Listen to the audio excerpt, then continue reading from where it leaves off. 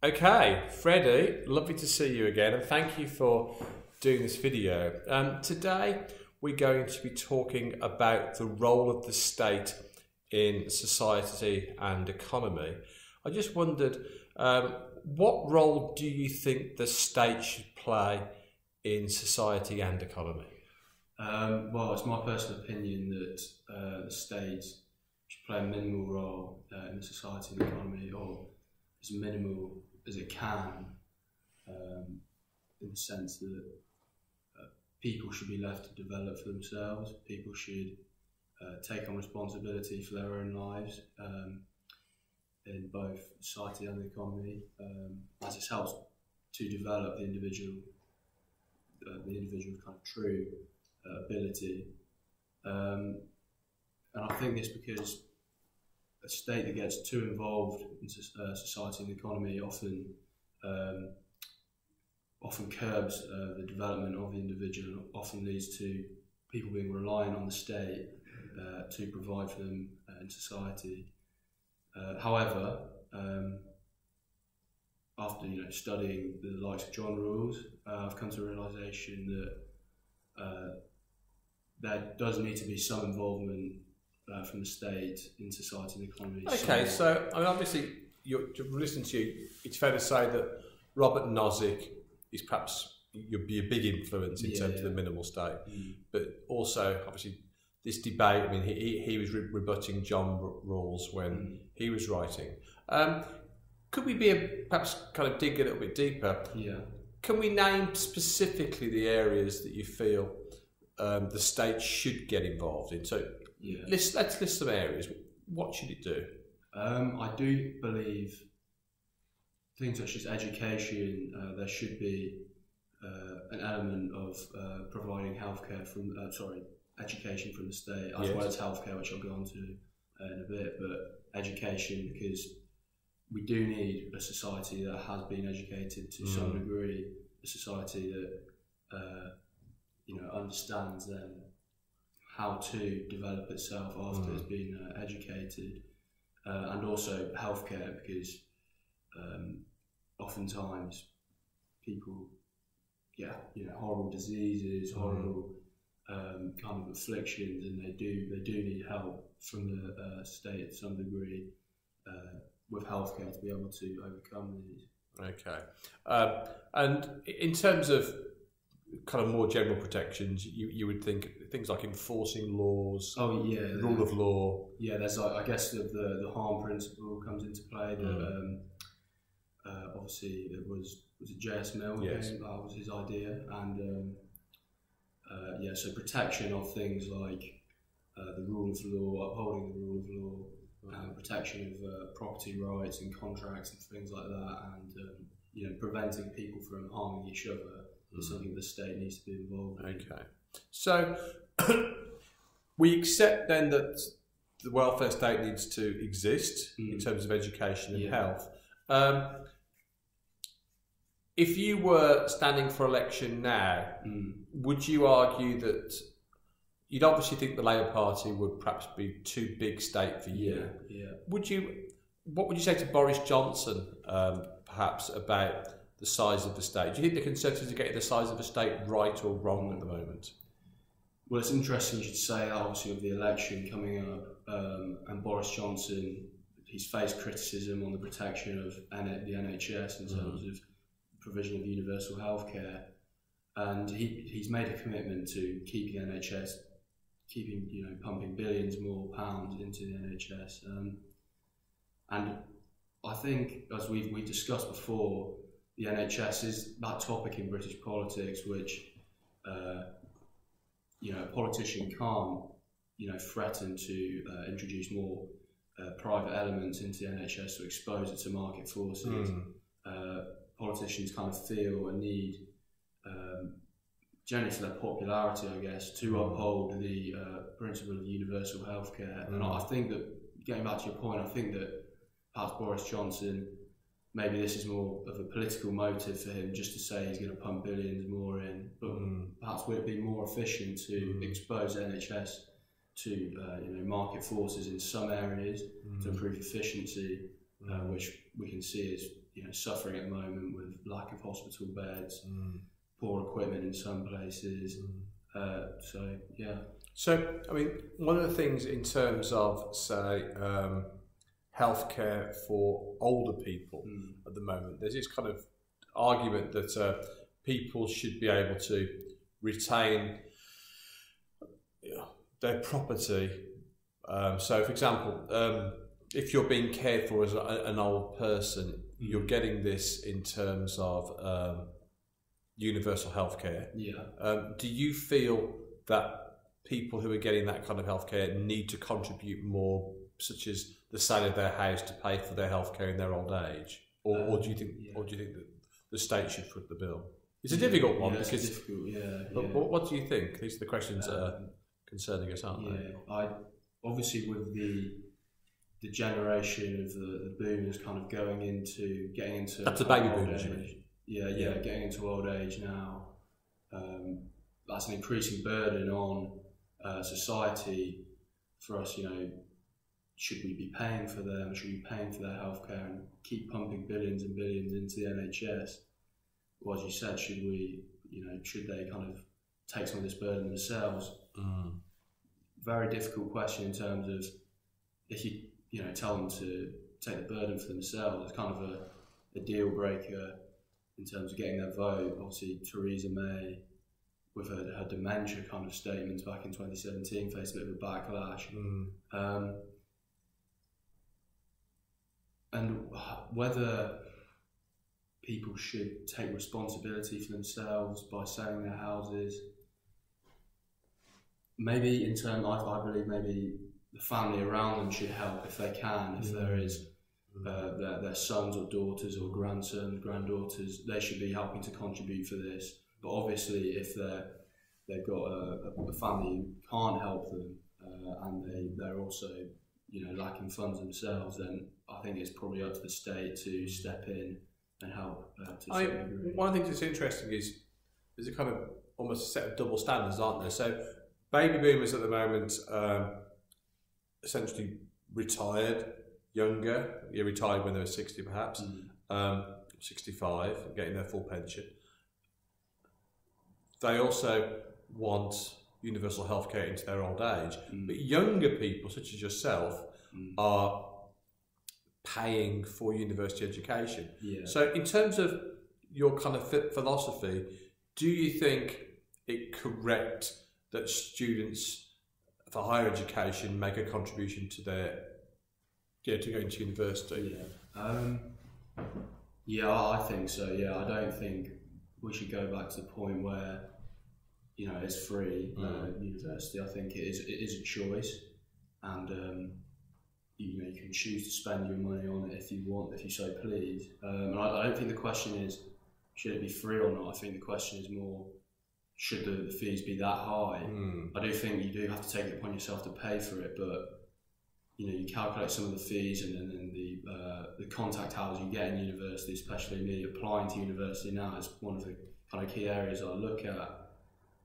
Is it really worth nine odd grand to be able to go to university? But I do believe that the individuals should take on responsibility to pay for education as you're taking the choice for its further education in other direction.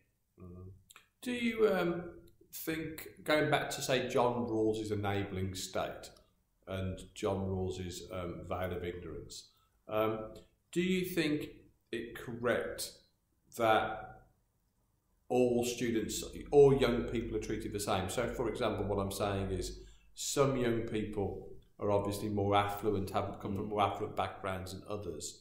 So for some people, university and payment for university is not something they have to worry about because parents are there to support them. And then for other people from different backgrounds, that's obviously a much bigger financial decision they've got to make. Do you think that there should be some kind of means testing of university fees, or do you think that's not a good idea? What do you think? So as in the government kind of help people who are less affluent? So for example, do you think more affluent middle class students should perhaps pay more and some working class and perhaps underclass students should pay less? Well, the short answer to that I'd say is no. I don't think there should be a two-tier system. I think at the end of the day, people should pay the same. But I think that, as the people who are saying, less affluent people, people who perhaps can't, they can't access higher education and maximise their kind of full academic potential. They should get an element of help from the university. I think there should be more kind of bursaries to going out to kind of the right people, the people who, the most gifted students who do need some financial help. But no, I don't think there should be a two-tiered system. And it's kind of the same goes, just kind of a bit of a separate point with getting into universities. With some universities have brought in the two-tiered grading system. As to which the less affluent students might have to get lower grades because perhaps they weren't receiving the best education at school, and then maybe people in more affluent schools they're required to get higher grades. No, I don't agree with that either. I think that in a way it's kind of patronising. I think that they should have to achieve the same grade. They should have to show their academic potential in the same way to be able to achieve this level and actually get into the university on kind of proper terms. Okay. Going back to the idea of the smaller state, you talked a little bit about how the smaller state and the state doing less for individuals can actually be good for people. Yeah. Could you perhaps explain that in a bit more detail? Yeah. So we've seen, in recent kind of decades, the growth of the welfare state in the UK, social security, unemployment benefits, all this, and it's, in a way, it's kind of hampered an individual's development. They've been, reliant on the state for these kind of welfare benefits, and perhaps it's taken away that element of rugged individualism that the smaller state brings. And kind of going on to the smaller state, it brings this element of, you have to take on responsibility for yourself to be able to achieve what you want. You don't have to rely on like the state or anything like that, and it kind of allows you to develop as an individual intellectually, psychologically, become more resilient in a sense. So you think a kind of unintended consequence of the state doing too much for people. So if the state does too much, what does that do to the individual? I think it kind of creates an individual whose development has been curbed, an individual who's reliant on others to be able to succeed. Although I think it will be wrong to completely discount any form of developmental individualism to those who truly need it, but an overinflated state that's providing too much can, I think, create this individual who's reliant and weaning off the state. So you're very much, the state's got to give a hand up, but not a hand out.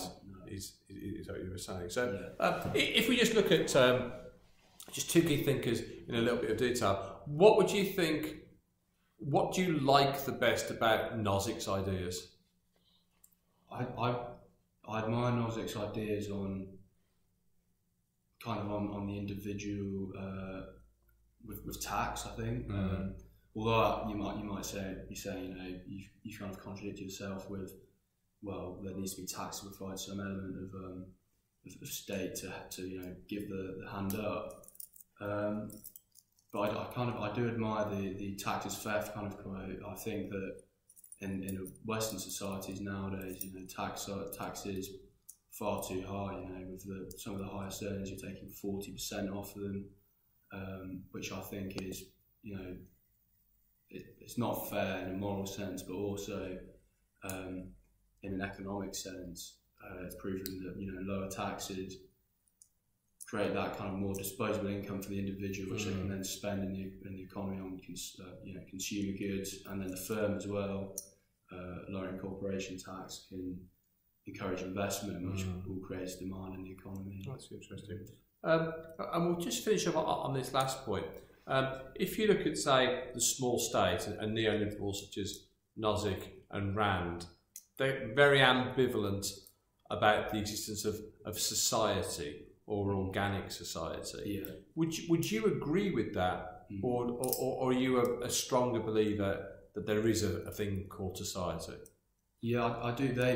Obviously they believe in the atomistic society. You know, it's just a collection of individuals kind of interacting, doing their own thing and interacting in the world.